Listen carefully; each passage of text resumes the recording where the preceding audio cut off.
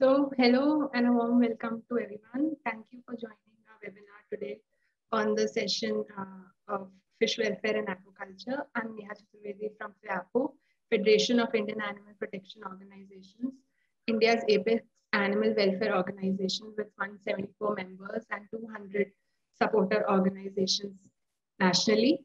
Our speaker today is Dr. Ankur Jamwal, who is an assistant professor of ecophysiology and aquaculture at Dr. Rajendra Prasad Central Agriculture University, Pusa, Bihar. A little brief about him. He was born among the foothills of Himalayas in Kullu and was always fascinated by nature, which is why he gravitated towards studying the effects of anthropogenic stress on wildlife. Dr. Ankur is investigating stress and fish behavior in aquaculture systems in his current position. Apart from his academic life, Ankur likes to photograph people, especially his daughter. Our session today is going to focus on welfare practices of fish in aquaculture, physiological and psychological stress in fishes due to aquaculture, and understanding fishes as sentient beings. Note to all the participants, your mics and videos have been disabled for the session, but we will have a question answer session after the presentation. So please keep your questions coming in the chat box. Over to you now, Dr. Ankur. Thank you, Neha. I hope I am audible. Yes. Yeah, one of the most commonly said phrase in the last 2 years. So yeah, so let me share my screen first. I hope you all can see the first slide. Yes. Okay, perfect.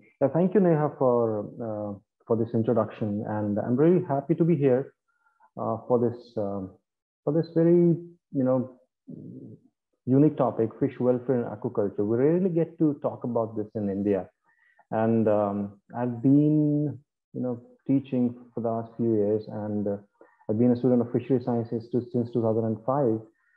And to be honest, we don't really teach our students, or we don't really learn about the fish, I mean, as sentient organisms, or all we look at fish is just like another commodity, right? Like we look at crops. But as a student of fishery sciences, we tend to develop a kind of relationship with the fish where we get to know the animal better. And the same thing has happened with me over the last, since 2005, I've got to know more about fish, and I have tend to appreciate fish as not just a mere commodity, as as an organism that feels pain, or is in discomfort, and can let you know that something is not right. So this presentation is all about that. So in the contents, I will be talking about aquaculture, the current scope of aquaculture in the beginning, and then we'll talk about fish welfare. The reason why I'm talking about aquaculture is that I've seen a list of participants, and I guess some of them are not from the aquaculture background. So I'll just let them know why we are studying aquaculture, and why is the whole industry so important. And then we'll briefly talk about fish welfare, the concept, and then I'll move towards fish welfare in aquaculture. And finally, I'll talk about some more research areas, some of the ideas that I have in my mind related to this topic. So first, starting with aquaculture. Humans have always been eating fish since ages. The only thing is that the early humans were first actually not doing aquaculture. They were hunting fish. They used primitive tools like spears, or stun fish with rocks or stones, and take the fish out of the water bodies for the consumption. And this was a time when we were still a part of the food chain, and everything was fine, because we were either hunting or getting hunted, and as long as we were part of the food chain, the whole ecosystem ecology was balanced. We would just go out and hunt the amount of food we needed and just leave the rest and spend the rest of the time hiding away from the predators. But then our ancestors invented agriculture, and we got this sense of food security. We started to settle at one place, and from that evolved our civilizations. Similar to agriculture, the early roots of aquaculture can also be traced to these small pools and puddles along the banks of the rivers, where our ancestors, they thought that, every time they're hungry, they don't have to go out and hunt fish, because hunting fish is not that easy. Killing fish in the water, if you have ever tried, I mean, it's really tough. It's not that easy. First of all, I mean, these days you don't find as many fish in the rivers as you would few years, 20, 25 years back. But still, even if you spot a fish in the river or in a lake, it's not that easy to catch it. So the early ancestors, they thought, why not just herd them or shepherd them into small pools and puddles where you can just, keep them as stocks. And whenever you are hungry, you would just go there and take one out and eat it.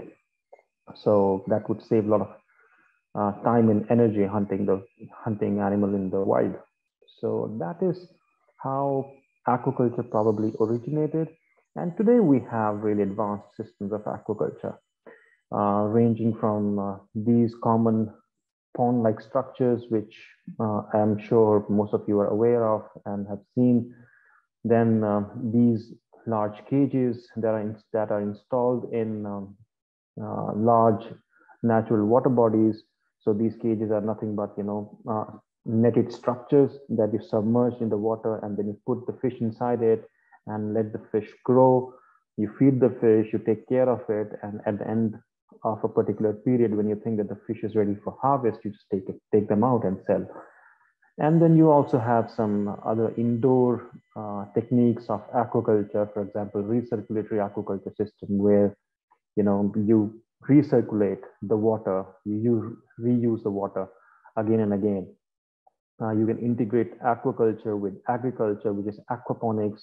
So fish, all the fish excreta needs to be filtered. So instead of using mechanical filters, you can use that water to grow plants, because plants need nitrogen, and fish provides that nitrogen in its feces, and it doesn't urinate, it excretes ammonia through its gill, right? So all that nitrogen can be used by the plants, and the water from there can be reconditioned, because the plants can take up all the nitrogen, reduce the amount of nitrogenous waste in the water, and that water can be recycled back into the system. Or you can also have this kind of aquaculture that is for recreational purpose, where you have small ponds in your garden where you keep fish, most commonly koi carps and goldfish, or maybe even your aquarium. But what really is aquaculture? FAO defines aquaculture as farming of aquatic organisms, including fish, mollusks, crustaceans, and aquatic plants. For people who do not know mollusks, these are those bivalve shelled organisms that I'm sure you must have seen. Then crustaceans like shrimps, and then aquatic plants, for example, sea algae or spirulina. Farming specifically, or aquaculture specifically, applies to rearing process where you have an intervention, some kind of intervention to enhance the production. That could be either through regular stocking. That means you bring in fish seed from somewhere and stock it in your ponds or in your tanks, and then you feed it, or maybe provide fertilization, and then also protect your fish from predators and from disease. This is in contrast to capture fisheries. The reason why I'm telling you what is aquaculture and capture is because I'm going to use this terminology very soon in the next upcoming slides. So capture is basically exploitation of aquatic organisms without stocking the seeds. In simpler terms, you have a large natural water body. There is a breeding population of organism inside it, say fish in our case. You take out a proportion of fish for your consumption, leave the rest over there. The fish that you have left, that is now left in the water body, will breed and will replenish the stock. So basically the recruitment or replenishment of the species or of the fish in the water body happens naturally, automatically. You don't have to do it yourself. This is the basic, what is capture fisheries. Now, coming back to consumption of fish. You see, if you look at this graph, which I've taken from FAO's report, Food and Agricultural Organization's report, you can see that the demand for fish is rising. If you see this yellow line, it's the growth rate of population, world population. And if you see this red line over there, it is per capita consumption of fish. And if you compare these two lines, you'll see that the rate of increase of per capita consumption exceeds the rate of increase of population. Also, this blue shaded area, dark blue shaded area, is the amount of fish that is consumed for food now. Just look at the rate at which it is increasing. It's phenomenal, right? So what it tells is that we are demanding more and more fish for consumption. In 1961, the global per capita consumption was just 5.2 kilograms of fish, as opposed to 19.4 kilograms, which is almost four times more in 2017. So now that means we are demanding more and more fish, but unfortunately, the capture fisheries is stagnant. This means that the fish that we're getting from natural resources, from rivers, from oceans, from our lakes, it's stagnant. In fact, a lot of stocks are declining. And the reason for this is our greed. You know, we have taken so much of fish from these natural resources that we have not left behind the number of fish that you would need to replenish the stock. If you remember when I was talking about the capture fisheries, it's important that you only take out a certain proportion of the fish for your consumption, and you have to leave behind the rest so that it can breed and replenish the stock. But we have taken way more than that. And as a result, our global capture fisheries have stagnated. There's no more fish over there that we can exploit. We have reached a level, you know, and if we put some more pressure to that stocks, we might see that a lot of fish species would go extinct, and we don't want that. Which is why we have aquaculture. Aquaculture since 1986 has been providing us with the fish. You know, if you can see this graph, you'll see that since 1986, the fish from aquaculture has exceeded the amount of fish that we catch from the natural resources. And this gap between capture and aquaculture is, you know, widening and will continue to widen, which is good in a way, if you ask me. The reason is that we need to reduce the stress on our wild resources. And the only way we can do is that we source the fish that we need for our consumption or for non-food purposes from aquaculture. Now, what are the non-food purposes? Non-food purposes are that the fish, we use a lot of fish to feed our animals.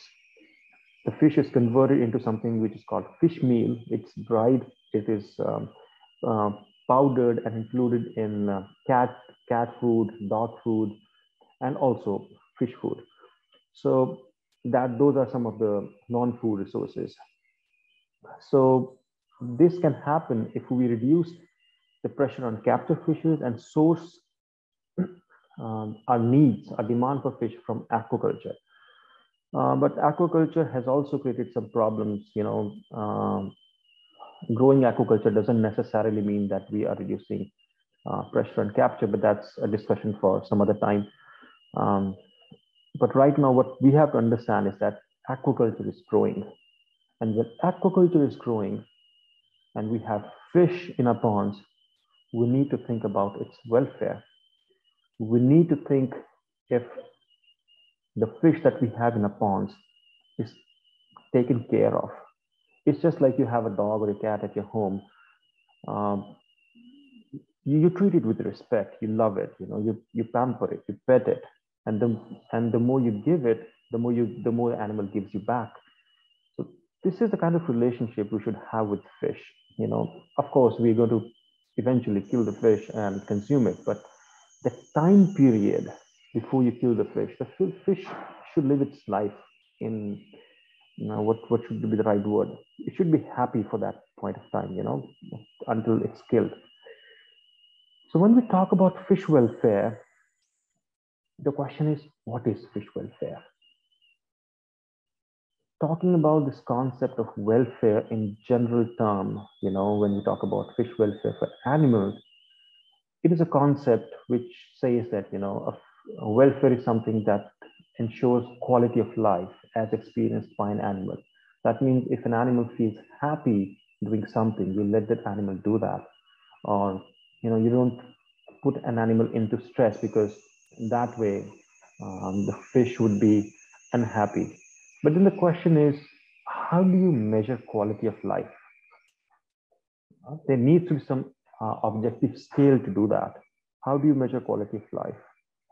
And another problem is that we look at the comfort of fish from the human perspective. I'll give you an example. You drink, the water that you drink is clear, it's clean, right? And a lot of people think that fish should also live in clean and clear water. But that's not always true, because fish needs food, and food comes from where? In the natural water body, it comes from water. And what is that food? That food is in the form of phytoplankton or zooplankton, which makes the water look dirty. Now, dirty doesn't mean you have pollutants in it or contaminants in it, but it still doesn't look fit for human consumption, but it's good for fish. So we have to stop looking at the comfort of fish from our perspective. We need to understand what is good for the fish. And while doing research for this talk, I was looking for a definition on fish welfare, and there were so many definitions, and this is the one that really resonated with me. And later I found that a lot of people actually use this definition. It is by Professor Donald Broom, who said that the welfare of an individual is its state as regards its attempt to cope up with environment. That means if an animal feels stress, it should be in a condition to evade it, or we should provide an intervention that alleviates the stress or removes that stress. But coping means having control of mental and body stability, and that welfare is poor when coping ability is low. Now, imagine a pond where you have fish, right? And the water temperature is gradually increasing, and it increases beyond the comfort level of the fish. Now, because the fish is in the pond, it doesn't have the ability to escape. It cannot go anywhere. So its coping ability is low. At that point of time, we would say that welfare is poor. Had that fish been in the river, it could have easily evaded that stress and gone to some other stretch of the river where the temperature is low, or it felt more comfortable. But you take away that capability of the fish to evade stress in a pond. And that point of time, the onus lies on the owner of the pond to provide good and welfare to the fish. But then again, stress and fear are part of coping strategy. Comfort doesn't always mean welfare. Just imagining a person sitting on a couch and just having potato chips, just because he feels like doing it, and he's comfortable just sitting on a couch the entire day and eating chips. That's not good. That's not welfare. A human needs to exercise, and exercise is what? It's stress, but eventually it will lead to coping strategy. So there's no really, exact definition of fish welfare. And there's another debate on how do we define fish welfare based on whether do it on biological functions such as growth or weight gain, or versus feelings. But how do we know what a fish feels? We don't really know. especially in a pond where the water is murkier and we cannot see the fish or its movement, we do not know what a fish feels. And as far as biological functions are concerned, you know, they may not always reflect, they may not be always, you know, they may not always reflect the welfare of the fish. For example, you know, I like to give example of terrestrial animals because a lot of people have had chance to interact with them. You have a cat at your home and you keep on feeding the cat and it's gaining weight, which is a biological function. And you would see that, oh, my cat is gaining weight, it's getting fatter and fatter. That means fish is in a state of welfare, but that's not right, right? I mean, a fat fish, a fat cat doesn't always mean that it is fit. It needs to be lean. We need to balance its basal metabolic rate and BMI and, you know, weight as in accordance with its age. Same goes for fish. A really fatty fish doesn't mean that it's in the state of welfare. So these are some of the things that, you know, we always debate about. And when talking about fish welfare, these are some of the points, you know, that always crop up. Do fish feel pain? Is fish comfortable inside? Or do fish have consciousness? The sentient, is fish sentient? Does it have memory? Can fish have emotions? Or can fish feel psychological pain? And if you really ask me, you know, we have worked on the memory part in my lab before, and we have shown that fish does have memory. For example, in this photograph, which is from a student that is currently working in the lab from where I did my PhD, this fish was trained. All you can see the heat map actually, but there was a fish which was trained to take the right-hand side of the tunnel to reach this chamber. And after several days of training, when we allowed this fish to, you know, freely move in this maze, you know, it had equal chance of going into the left-hand side or into the right-hand side of the maze. The fish chose to go to this chamber through the right-hand side because that is how it was trained. So, you know, you can actually train the fish to do something, and fish has memory. And this memory can be affected by poor water quality or contaminants, which again, you know, has implications on fish welfare and ecological implications. Fish often uses memory to find its breeding grounds or feeding grounds or to evade predators. But if you interfere with its memory or with the mental process, it's eventually going to affect its breeding capability, its feeding abilities, and, you know, its overall life welfare, or what should I say, the comfort in the life. So fish does have memory. So that is one thing that I'm really sure of, and we have shown it experimentally. Then there's this agonizing debate on fish. You know, people always keep talking about, you know, does fish feel pain? There are certain biologists who say that, you know, fish is unlikely to experience pain. But then there are some other laboratories who have shown that, you know, fish do feel pain, and that pain can be reduced through use of morphine as an analgesic, which is exactly what happens with people like, you know, with humans. The same laboratory has also demonstrated that trout actually has pain receptors on them. So even then, you know, even despite all these convincing evidences, we are still debating whether fish has pain or not. And for me, it's just semantics, tomatoes kind of a debate whether fish has pain or not, or doesn't have pain. The problem here is that we're trying to visualize pain in the fish in a way we feel the pain. For example, if I prick my finger with a pin, I would feel something, and that something is called pain. You know, we term this feeling as pain. But And we have also seen that when we prick a fish with a needle, it also shows discomfort. But should we term it pain or not? It's just a semantics, Okay, you don't want to call it pain, don't call it.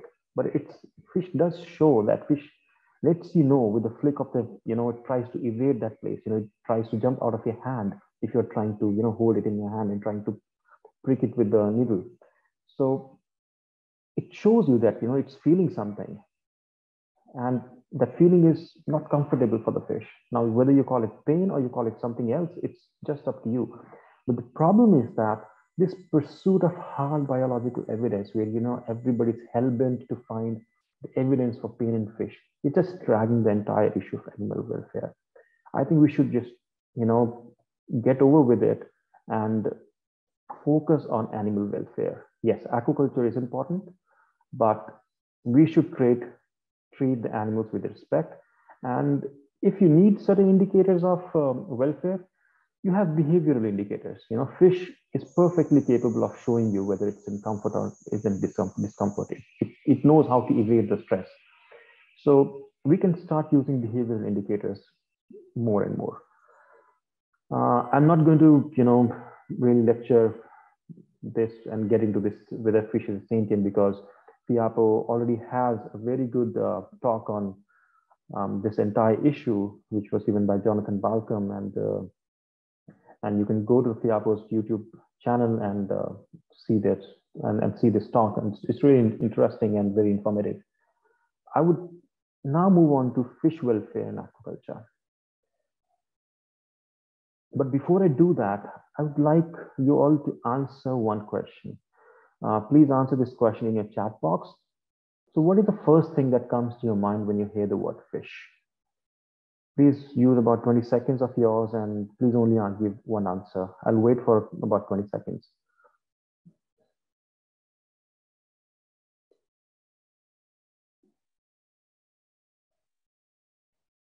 Okay, I've started to get response, and I think there is a request to use Hindi also. So I will also try to explain things in Hindi henceforward. Okay, so some of the answers are aquatic animal, fascinating, swim, water. Dr. Dinesh says water, okay. Srijan Nijar says water. कुछ लोग बोल रहे हैं मछली को देखकर उनके दिमाग में पहला शब्द क्या आता है, ये क्वेश्चन था. कुछ लोग कहते हैं पानी, कुछ लोग कहते हैं स्विमिंग, कुछ लोग कहते हैं fascinating, aquatic animal. Money, exactly.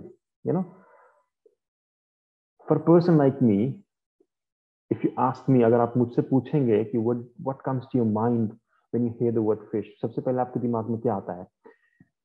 2005 से, since 2005, I'm involved, in learning about aquaculture and teaching aquaculture. मैं मत्स्य पालन पढ़ा रहा हूँ और मत्स्य पालन पढ़ रहा हूँ 2005 से. So मेरे लिए पहली बार जब अब मैं इस पोजीशन में हूँ कि जब कोई वर्ड कहता है फिश, तो मेरे दिमाग में सबसे पहले आता है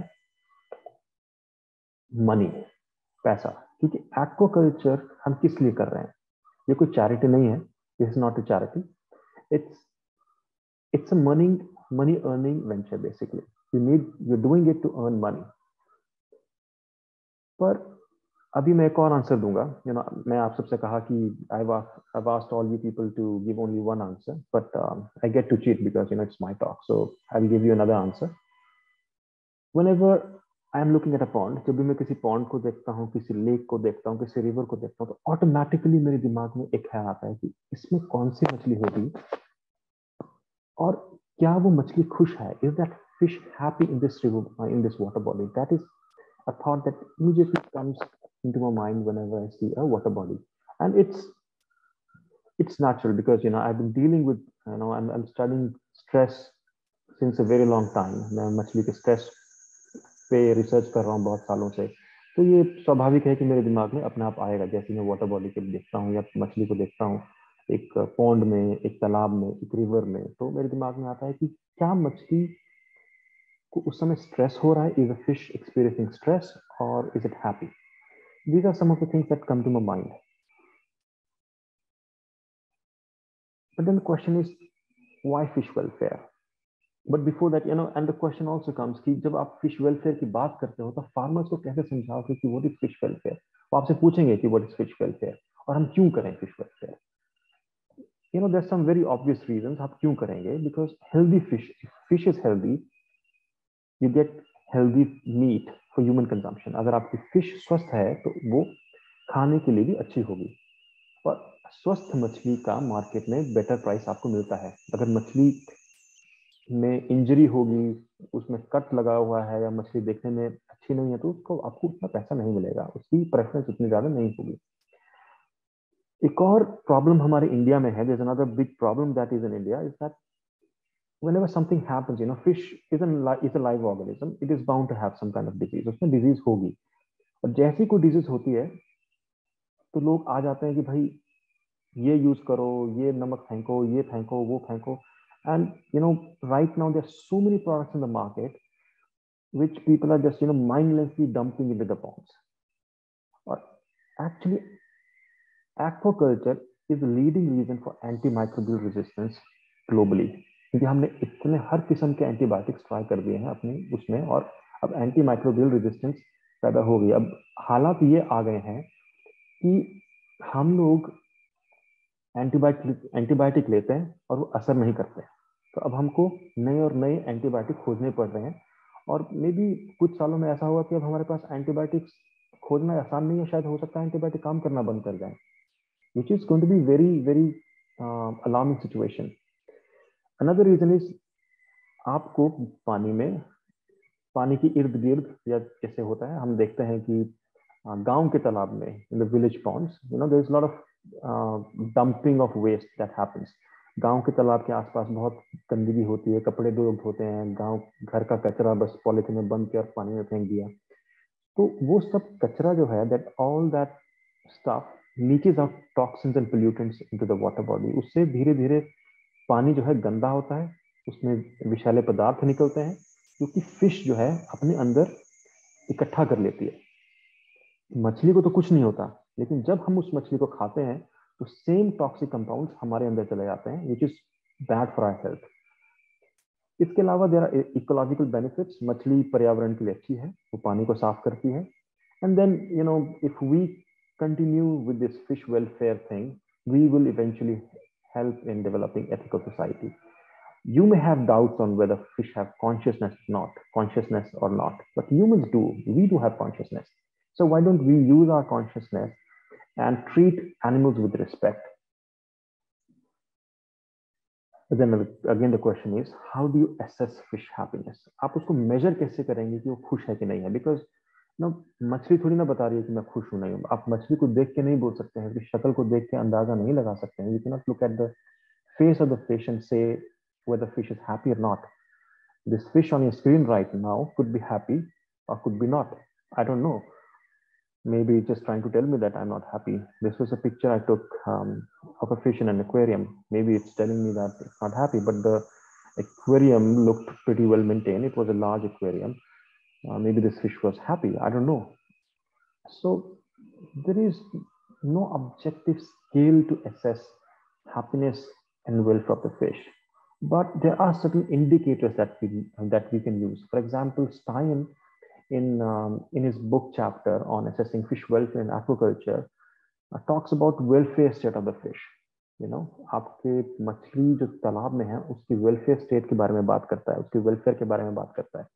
A fish welfare is an end result of just two things: positive feelings, negative feelings.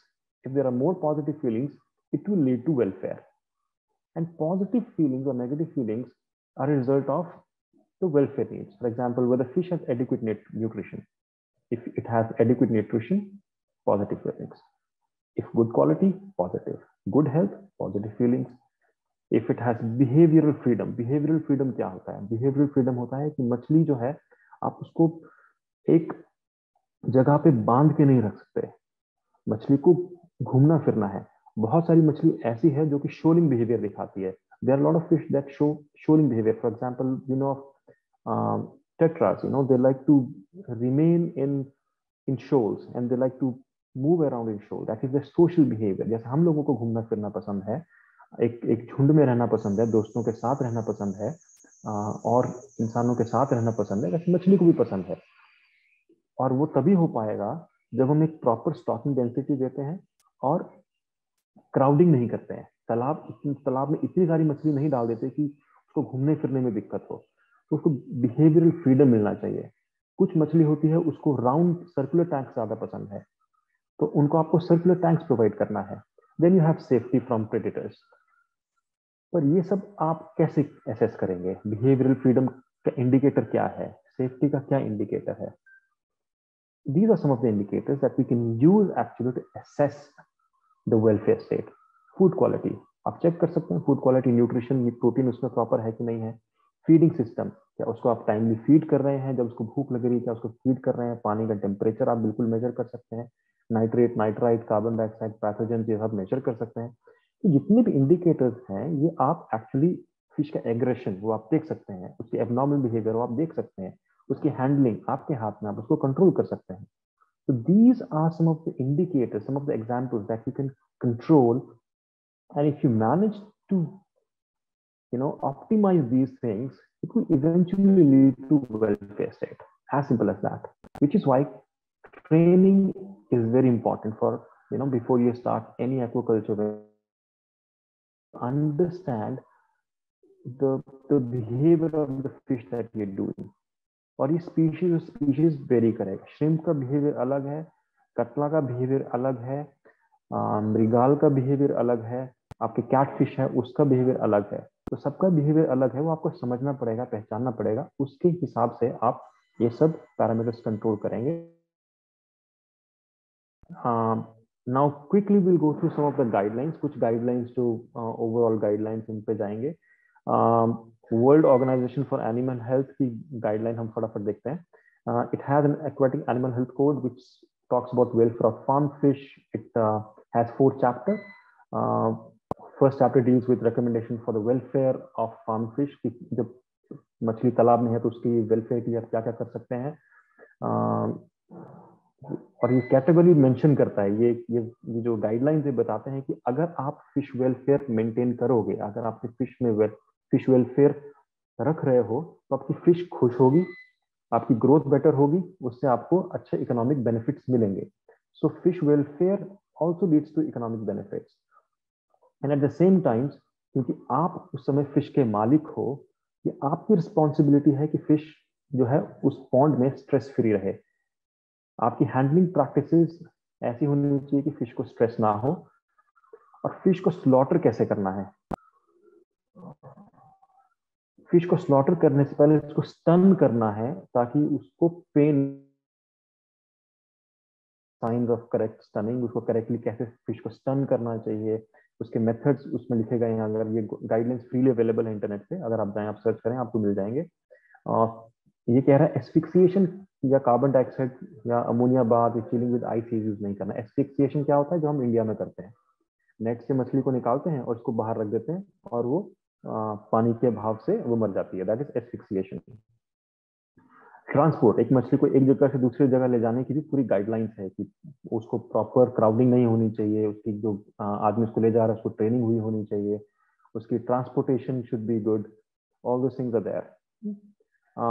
Then there is UK's Animal Welfare Committee, which talks about 5 freedoms. Freedom from hunger and thirst, and this is generalized. It's not specific to fish. It's for all the animals, and it's also applicable to fish.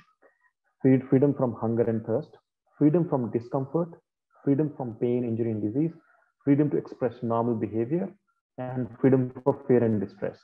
These were the first 5 freedoms that Animal Welfare Committee, जो जिसको पहले fish animal welfare committee बोला करते थे, उनकी तरफ से ये 5 फंडामेंटल वो 5 फ्रीडम्स दिए गए, एक गाइडलाइंस दी गई। Later on they realized that welfare is also linked with feeling and a good environment that could lead to better life experiences of an animal, which is why now 5 freedoms is called 5 freedoms and a life worth living. So FAWC ने 2014 में, in 2014, it had issued some guidelines. One was on guideline on welfare of farm fish, and another guideline was on slaughter. So guidelines is only for Atlantic salmon and rainbow trout. कब से guidelines चालू होते हैं, कब से guidelines देना शुरू करना है? It should be right after the embryos hatch. जब फिश अंडे में है, क्या उस समय उसको वेलफेयर देना चाहिए, या फिर अंडे से जब अंडा से बाहर मछली निकल रही है तब से उसका वेलफेयर शुरू होना चाहिए, या फिर उसने बाहर का खाना खाना शुरू कर दिया तब से उसका वेलफेयर शुरू होना चाहिए? Ideally it should be given right after hatch, जैसे वो हैच करते हैं तब से शुरू होना चाहिए। लेकिन प्रैक्टिकल रीजन की वजह से फर्स्ट फीडिंग स्टेज, जब उसने अपना योक सैक एब्जॉर्ब कर लिया है और अब वो फीडिंग शुरू कर दी है, तब से welfare should begin. It expresses concerns on environment factors, genetics, nutrition, movement, handling, disease and parasite prevention, and also protection from predators. This is a bit controversial issue, predators, because predators are also animals. You should not harm them to protect your fish. So you need to have certain techniques to keep your predators away from your system. आपके केजेस ऐसे होने चाहिए कि केजेस में invasion ना हो, predators आपके cage के अंदर ना आ जाएं, ऊपर से बर्ड जो है वो आपके मछली को उड़ा के ना ले जाए, इसलिए उसकी आपको इस ढंग से उसकी कवरिंग देनी है कि मछली को फिश बर्ड ना ले जाए। प्लस कुछ लोग क्या करते हैं, नेट लगा देते हैं इसके ऊपर, आपके पॉन्ड्स के ऊपर, और कई बार बर्ड्स आके नेट में फंस जाते हैं और वो मर जाते हैं, वो भी ठीक बात नहीं है। तो these things should be considered. आपकी मछली जो है एस्केप नहीं होनी चाहिए, जो आप फार्म मछली है वो वाइल्ड में नहीं जानी चाहिए, क्योंकि उससे आपके वाइल्ड मछली पे खतरा है, वो उसकी पॉपुलेशन कम हो सकती है। And there is this FAWC also says we can make certain compromises for the benefit of environment. For example, there are certain animal ethical organizations which say that triploidy या फिर monosex fish नहीं होनी चाहिए, because it takes away the right to breed. But that is not always practical. For example, tilapia. India में tilapia is an alien species which is a prolific breeder. अगर वो हमारे environment में escape हो जाती है, जैसा कि हुआ है, it can completely replace the local fauna. So in that case, triploidy and monosex is allowed. Monosex tilapia in India is legalized. So अगर वो escape भी कर जाती है तो breed नहीं कर पाएगी, वो local species को take over नहीं करेगी. And then FAWC says that automation feed जो है automatic feeder होना चाहिए. And then it says that scientific procedure जो हम जैसे लोगों पे लागू होता है कि हमको फिश को कैसे ट्रीट करना है, वो ज्यादा stringent है. जो साइंटिस्ट पे जो लॉज हैं वो ज्यादा स्ट्रिक्ट हैं in comparison to farmers. Farmers के लिए कुछ रिलैक्सेशन है, वो सब के बारे में भी FAWC बोलता है. And finally, FAWC accepts that welfare is a challenging issue and you need to have some compromises. Killing कैसे करना चाहिए, मछली को मारते समय क्या कर सकते हैं? बेसिक फंडामेंटल यही है कि जब मछली को आप स्लॉटर कर रहे हैं, जब उसको हार्वेस्ट कर रहे हैं, तो उसको पेन नहीं होनी चाहिए. उसके लिए आपको उसको स्टन करना है, और उसको हार्वेस्ट करने से कुछ दिन पहले आपको उसको धीरे धीरे भूखा रखना है, धीरे धीरे उसकी फीडिंग कम करनी, ताकि उसका मेटाबॉलिक रेट कम हो जाए, उसकी ऑक्सीजन डिमांड कम हो जाए, और उसके बाद फिर आप उसकी वजह से उसका स्ट्रेस, जो फाइनली आपका स्ट्रेस होगा, वो भी कम होगा. क्राउडिंग अवॉइड करना है, क्योंकि जब हम हार्वेस्ट करते हैं तो we use net and we accumulate the fish eight one point of time eight one place, तो वहाँ क्राउडिंग होती है. We have to avoid it. At the most you can do it for 2 hours, not more than that. If you have to accumulate fish for more than 2 hours, you have to stun it and kill it. मछली को बाहर कई बार निकालना पड़ जाता है एक जगह से दूसरी जगह ले जाने के लिए. You cannot do it for more than 15 seconds. Preferably use fish pumps, जो कि पानी के साथ में मछली को पंप करके एक जगह से दूसरी जगह ले जाता है. And you have to reduce discomfort during transport, and you also have to monitor water quality, and fish should be stunned. Automatic devices, stunning devices should be used, because जब आपके पास इतनी सारी मछली है, एक आदमी उसको बैठ कर स्टन नहीं कर सकता. And the human who's doing it will get fatigue after some point in time. He'll get tired. तो वो इसको स्टन नहीं कर पाएगा. तो मे बी जो बाद की मछली हो प्रॉपरली स्टन नहीं हो रही है, and it's still in the pain. So it's always good to have automated devices that can continue to work without fatigue for long. And no asphyxiation, no use of carbon dioxide, and no use of rapid chilling. Stunning parameters are also given in FAWC कि stunning किसको बोलते हैं और stunning कैसे करनी चाहिए. Norwegian animal welfare act, finally हम इसके बाद सीधा इंडिया पे आएंगे. Norwegian Animal Welfare Act is something that I really like because it protects all vertebrates, including fish, decapods, honeybees, and cephalopods. It says that animals have an intrinsic value. This is my favorite part of this act. It says animals have an intrinsic value over and above their utility value. So animals are not just money. उनकी एक अपनी भी life है, उसकी value हमको करनी चाहिए. और उसके लिए हम सबकी ड्यूटी बनती है कि हम एनिमल सफरिंग को रोकें, हम हेल्पलेस एनिमल्स को ऐसे अबैंडन नहीं करें, उसको गलत चीज़ों के लिए इस्तेमाल ना करें, और लाइव बेट या लाइव जैसे कि लाइव बेट या लाइव फीड के लिए उसको यूज ना करें. Finally coming over to India, what are the rules and guidelines and legislations in India? In India, we have some acts which are concerned with fish and fisheries. For example, Indian Fisheries Act 1897, but it does not deal with farm fish. It only deals with the fish that is present in the common property, for example, rivers and oceans. Then you have Indian Marine Fisheries Bill, which was recently introduced. Again, does not deal with farm fish, only deals with wild marine fish, resources and licensing of fish. आप कितनी मछली पकड़ सकते हैं, कैसे पकड़ सकते हैं. The only thing that comes very close to farming of fish and giving some guidelines are Coastal Aquaculture Authority of India, but again it deals only with shrimp, and its guidelines, the gist of the guidelines says that it gives you an indication that it has nothing to do with animal welfare. It all has to do with producing shrimp that is acceptable in the international market. So if the international market says that you should not use this antibiotic, CAA, Coastal Aquaculture Authority, will say आप उसको use नहीं करो. But fish welfare as such कुछ नहीं है. अगर Coastal Aquaculture Authority बोल रहा है density कम करनी है, that is because you can control the disease from it. But still, it has a connotation of welfare to it. Same is with National Fisheries Development Board, which is related to aquaculture practices in India. It also prescribes certain guidelines for stocking, for nutrition, for health monitoring, cleaning of cages, which are not specifically for fish welfare, but have a connotation of fish welfare. But there's nothing concrete about fish welfare. In summary, I've gone through a lot of documents that pertain to fish welfare in India or guidelines to aquaculture in India, but there is no legal protection to fish as such. However, some organizations, for example, FIAPO and Alliance for Responsible Aquaculture and Fish Welfare Initiative, have started to gather some information, and probably they'll come up with something in the future which will have a semblance of a guidelines for fish welfare. But till now, there's nothing concrete we have. But a silver lining is that over the past few years, while interacting with farmers, I've come to realize that Indian farmers do accept that fish feels pain, and fish also should be respected, because our culture teaches us to respect all life forms. But it's usually because of lack of knowledge in them.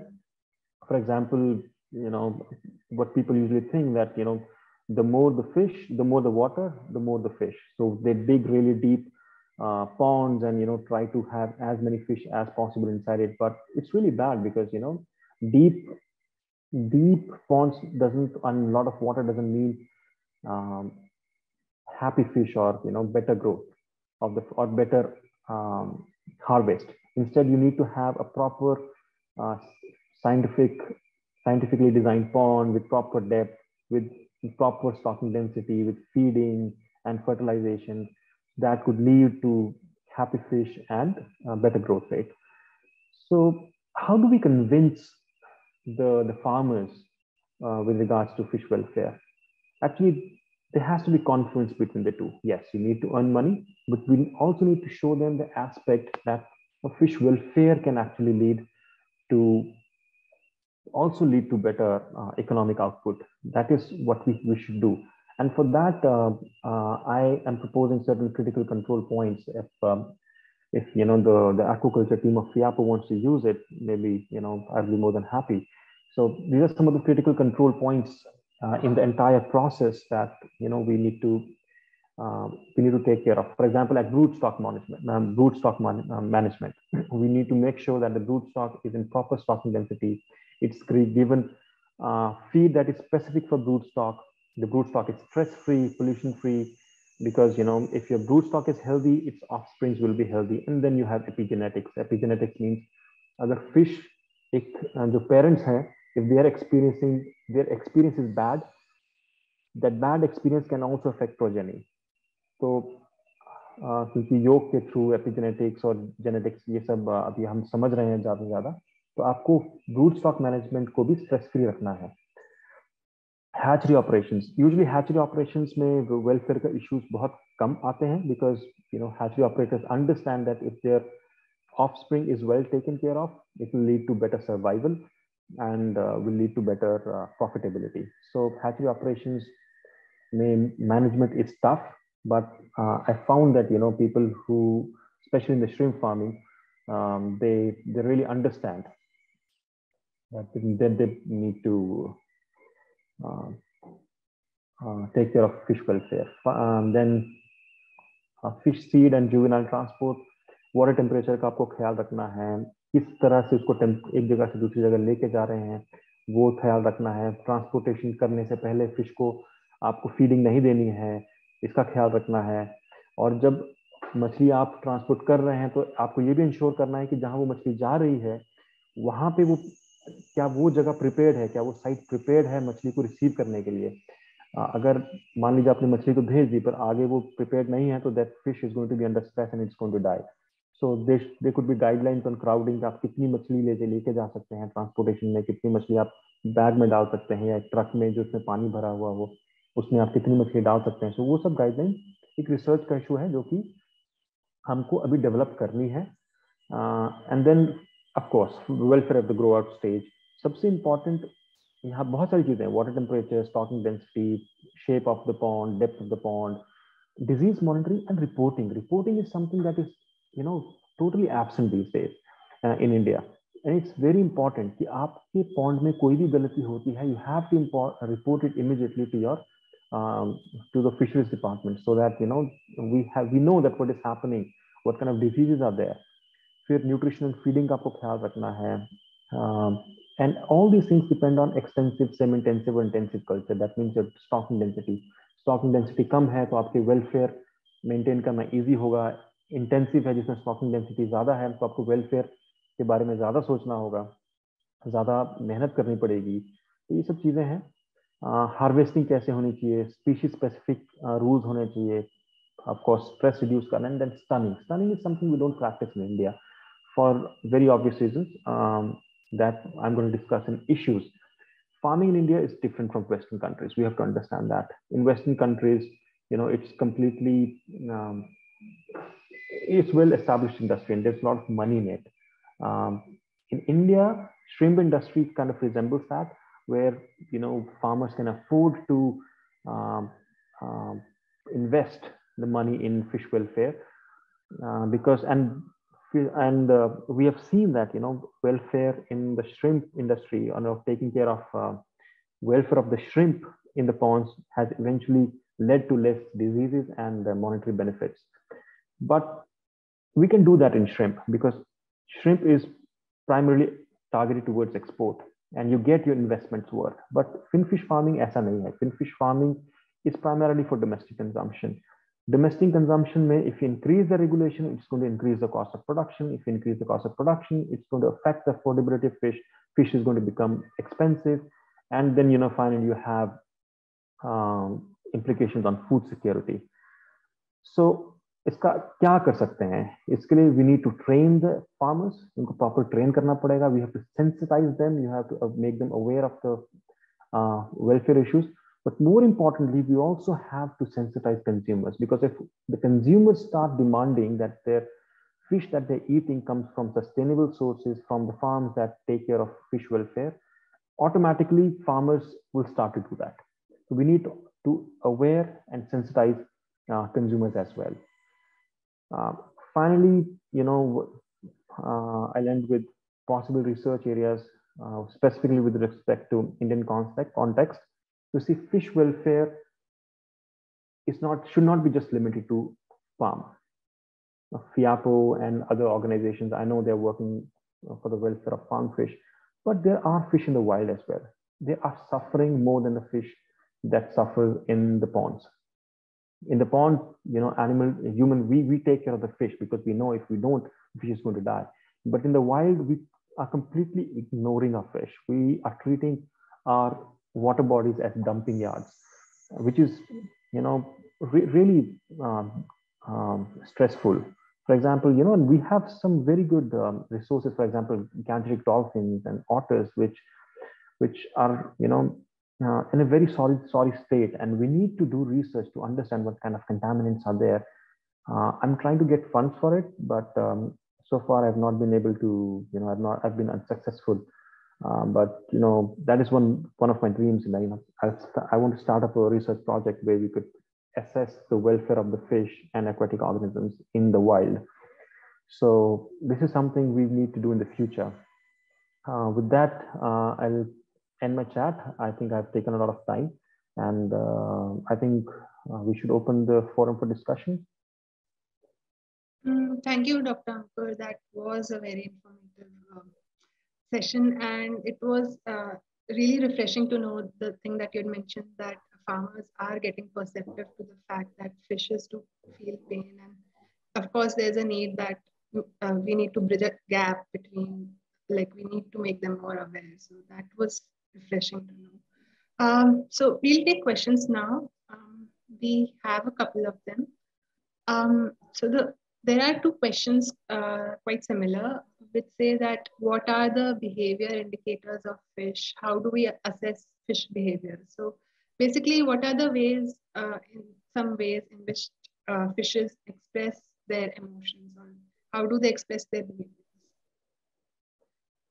So you see, fish welfare, if you've been observing fish for a fairly long time, you'd know that there is a certain manner at which a fish swims in the water. It's quite effortless. When fish is stress-free, it swims in the water without much effort. It doesn't move in jerky fashion. It's very beautiful to see it. It's very pleasing to see a fish swim in the water. But on the contrary, if it's in stress, you'll realize it's trying to rub itself along the sides of the pond. It's gaping for air because you have less oxygen in the water. It's you can also judge from the body profile of the fish. If the fish is not eating well over the time, you'll see that the fish gets emaciated. The head becomes much enlarged than the rest of the body. It's called pinhead shape kind of a fish, where the head is disproportionately larger than the rest of the fish. One of the most common indicators to answer this question is that fish tends to gape and tend to accumulate at one particular part of the pond because it doesn't like to go somewhere else and doesn't want to be elsewhere. Also, I've seen that fish like tilapia, they tend to be in shoals, in groups, which is perfectly normal. But if there is stress, you'll find that one or two fish that under stress will tend to be separate from, they tend to be away from the rest of the group, because that is an indicator that there's something wrong there with that fish. It's not being with the other fish. So these are some of the subtle indicators. Of course, fish is not going to tell you, or maybe not going to express its discomfort, but this is the reason why I always tell people that automatic feeders are great, but we should always be present when the fish are feeding, because that is the time when fish come up and they show their behavior. That's the time when you can observe whether fish has any disease or whether fish is behaving abnormally. Whether fish is eating or not is also an indicator. Fish usually stops eating if it's under stress. So these are some of the behaviors that we can observe.